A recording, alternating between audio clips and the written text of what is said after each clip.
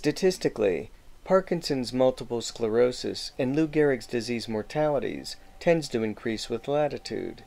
Like other northern latitudes, the northern region of the United States also has higher rates of Parkinson's, MS, and ALS. In the United States, areas with prior glaciation have depleted iodine content in the soil. An iodine deficiency is the cause of thyroid enlargement, called goiter or hypothyroidism. The same areas with a higher concentration of goiter have more Parkinson's, MS, and ALS. The geographic area with more of these neurological diseases is north of the 37th degree latitude.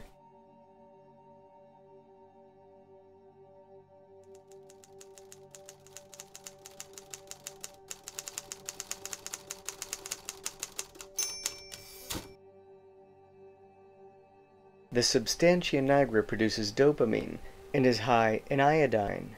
A long-term iodine deficiency before and after birth leads to an increased risk of goiter and a breakdown of the dopaminergic system in adulthood. The main features of this breakdown include increased numbers of brain dopamine receptors, which are more easily oxidized because of decreased levels of three neuroprotective enzymes, glutathione peroxidase, catalase, superoxide dismutase, increased levels of dopamine oxidation called Dopachrome, and increased levels of cytotoxic glutamate production. When all these factors are taken together, substantia nigra neurons die and a dopamine deficiency occurs.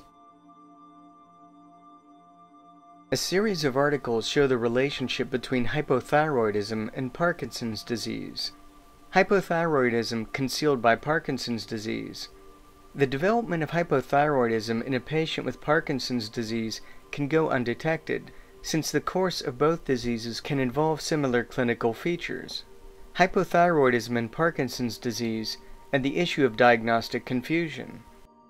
Development of hypothyroidism in a patient with Parkinson's disease may be overlooked because the clinical manifestations of the two disorders are similar.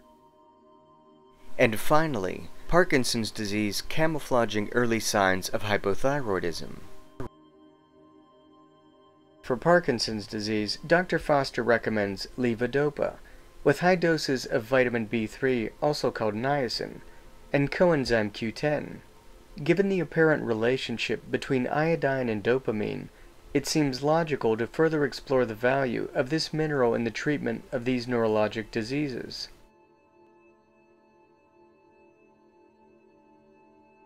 Niacin improved rigidity and bradykinesia in a Parkinson's disease patient, but also caused unacceptable nightmares and skin rash. Low-dose niacin supplementation modulates GPR109A, niacin index, and ameliorates Parkinson's disease symptoms without side effects.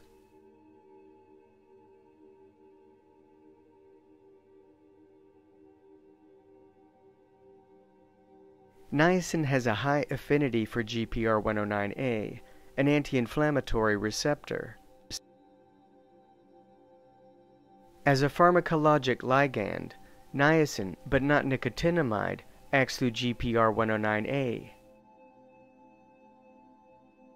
We observed significant upregulation of GPR109A expression in the blood as well as in the substantia nigra in the Parkinson's disease group compared to the age-matched controls. Niacin levels were lower in Parkinson's disease and were associated with increased frequency of experiencing body pain and decreased duration of deep sleep.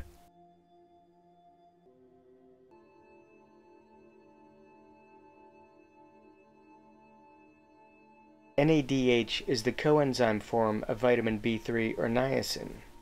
In a trial, 885 Parkinsonian patients were divided into two groups. Half were given oral NADH and the other half intravenous NADH. 80% showed beneficial clinical effect, with the best results on younger patients with the shortest duration of disease. NADH stimulates dopamine biosynthesis. Nicotinamide is the amide of nicotinic acid. Vitamin B3. Nicotinamide protects dopaminergic neurons against MPTP-induced neurodegeneration. This study investigated whether the biologically active vitamin B3 metabolite nicotinamide could direct the differentiation of mouse embryonic stem cells, cultured as monolayers, into neurons at either early or late stages of development. Interestingly, we observed a dose-responsive increase in the percentage of neurons when nicotinamide was added at early stages to the cells undergoing differentiation. Future work will focus on evaluating the effect of nicotinamide on the differentiation of midbrain dopamine neurons towards a therapy for Parkinson's disease. Although both niacin and niacinamide are neuroprotective, their mechanisms appear to be different.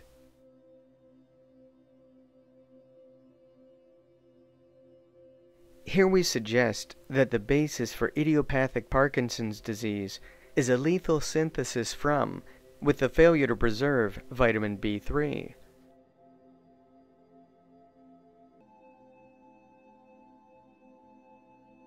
Now scientists have determined that brown kelp, which boasts the highest concentration of iodide of any plant or animal, passively takes in this element from seawater and then releases it when needed to detoxify harmful reactive oxygen species, which are generated by such external forces as pollution and intense light, as well as by internal metabolic processes.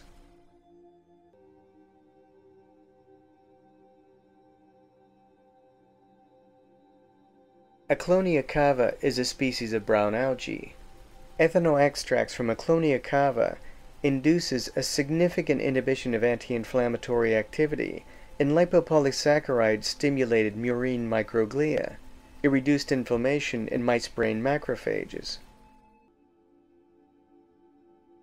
Fucoidin is a sulfated polysaccharide extracted from brown seaweeds, which possesses a wide variety of biological activities, including potent antioxidative effects. Fucoidin protects against dopaminergic neuron death in vivo and in vitro. Ascophyllum nosodum is a species of brown seaweed and is composed of between 4 and 10% fucoidin and 5 to 10% of mannitol. Mannitol is a sugar alcohol derived from most fungi, bacteria, algae, and plants, and is used in dietetic and diabetic products. In the fruit fly model of Parkinson's disease, mannitol increased locomotor activity and decreased the accumulation of alpha-synuclein.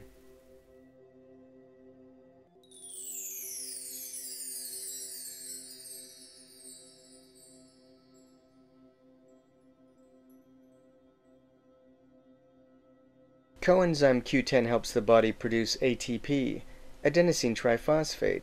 After I started taking CoQ10, I researched if the combination of CoQ10 and peak ATP are a good therapeutic combination for Parkinson's disease. Peak ATP are specially coated soft gels designed to survive stomach acidity, so the ATP will be delivered to the small intestine.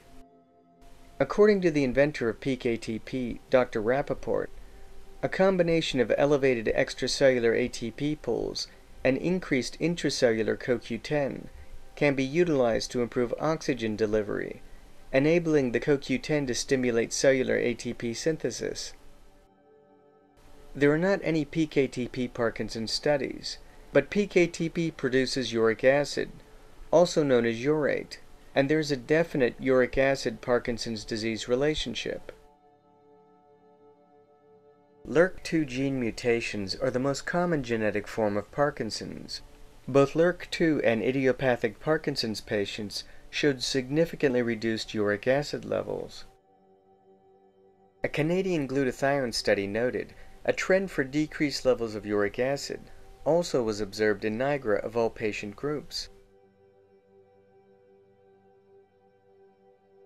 A significant amount of studies have established the uric acid relationship with men, but this association was more significant in men than in women. Uric acid is a normal component of blood and is an antioxidant. researchers at the Harvard School of Public Health have found that people with the highest levels of uric acid have a 55% reduced risk of Parkinson's disease. There is an inverse relationship between uric acid and Parkinson's disease. If a man has Parkinson's and he has high levels of uric acid, he will have a mild case of Parkinson's. If a man has Parkinson's and he has low levels of uric acid, he will have a severe case of the disease.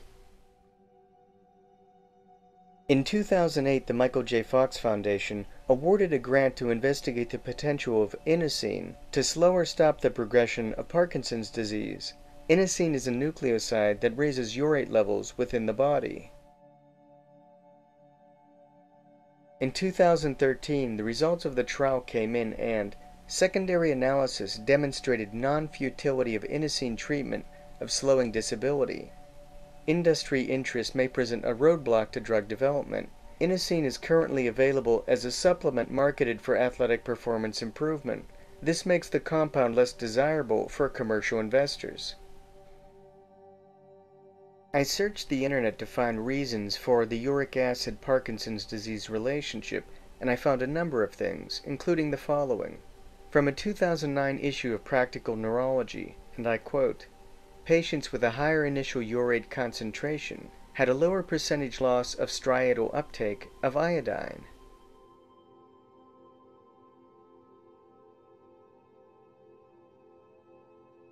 From the article, "An Apple a Day Keeps the Parkinsons Away," author Kevin Spittler states, "Urate acts as an iron chelator.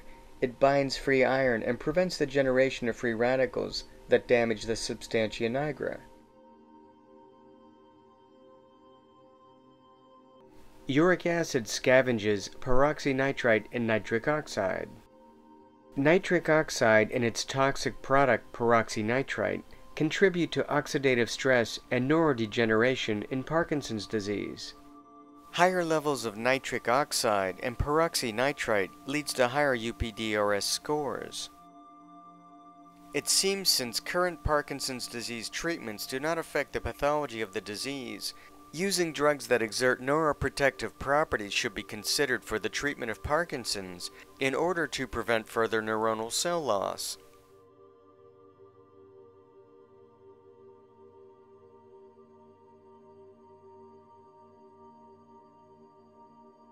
In America, states above the 37th degree latitude can have as much as 6 months of cloudy weather annually. In a Finnish study with 157 early untreated Parkinson's patients, almost 70% had a vitamin D insufficiency, and 26% had a vitamin D deficiency. Sunshine is the most accessible source of vitamin D. When sunlight comes into contact with the skin, cholesterol is converted into vitamin D. Another thing that people with Parkinson's tend to be low in is vitamin D. D as in dog, the sunshine vitamin, which we don't have much here in the Pacific Northwest. So I was extremely low in that. And I take 5,000 IUs a day of that just to keep my levels normal. 40 patients with idiopathic Parkinson's were recruited to measure balance and vitamin D levels in preparation for an intervention study. Researchers hypothesized that vitamin D deficiency negatively impacts balance and results in increased fall rates for persons with Parkinson's. Serum vitamin D concentrations were correlated inversely with Parkinson's severity, as measured by the Motor Unified Parkinson's Rating Scale. These findings support the hypothesis that vitamin D plays a role in balance among patients with Parkinson's disease and identify specific outcome measures for detecting effects of vitamin D upon balance.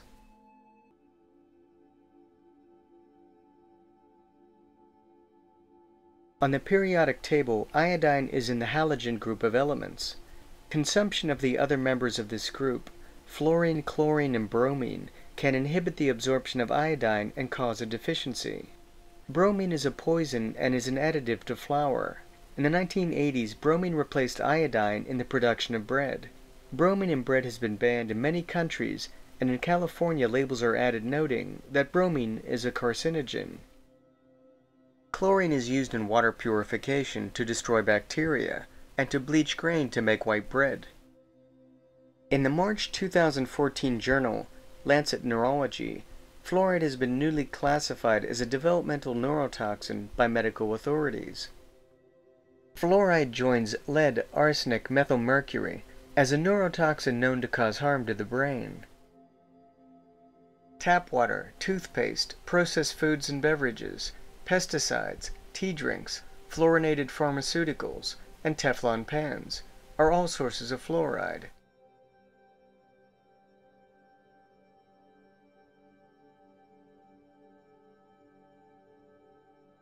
The present study for the first time shows potent neuroprotective activity of the methanol extract of German chamomile against aluminum fluoride-induced oxidative stress in rats. Chamomile caused dose-dependent neuroprotective activity by significant decrease in lipid peroxidation and increase in superoxide dismutase, catalase, glutathione, as compared with negative control group.